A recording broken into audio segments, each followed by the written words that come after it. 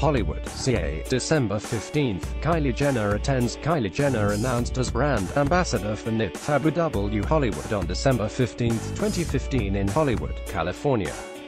Photo by John Kopoloff, Film Magic, Getty. Just because most of America is partaking in a leisurely three-day weekend doesn't mean that the Kardashians are taking a night off. Quite the opposite, in fact. Rather than skip a new episode of Keeping Up with the Kardashians on Sunday evening, the famous family instead capitalized on the extra day of the weekend, airing not one but two episodes this week, heralding the double feature as a two-part event, and teasing that it is not to be missed.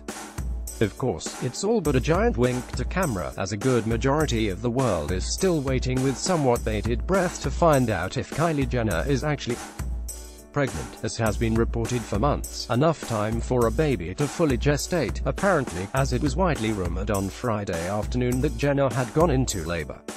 So, did Sunday evenings finally confirm what we've been talking about for months? What do you think? Rather than a pregnancy reveal, we got 60 minutes of Kris Jenner being handcuffed to a mime and Kourtney Kardashian debating whether or not she should go on a trip to Egypt. But it wasn't a fully Kylie-less episode. While the youngest sister has been widely absent from this season of the reality show, wonder why she phoned in this week with a frantic call to Mom Kris about an employee taking photos of her while in her home. Something crazy is happening, Kylie said. You know that girl who works for me. So I'm sitting in the kitchen talking to Vic and I look over and the girl who works for me is taking photos of me, perhaps trying to take photographic evidence of an alleged baby bump. I really feel bad for Kylie, Kris shared upon receiving the call. There's always somebody that is trying to exploit a certain situation, and to have somebody in her own home trying to snap pictures that they shouldn't be snapping is really stressful.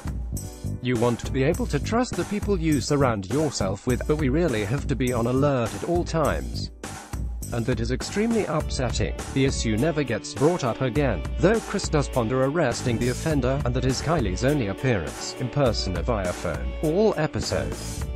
But part 2 of the two-night event is still to come, and it looks like this one will actually have a pregnancy reveal, albeit the previously confirmed one of older sister Khloe. But hey, take what you can get. Related, Kylie Jenner is keeping her pregnancy a secret because she's lived her life publicly.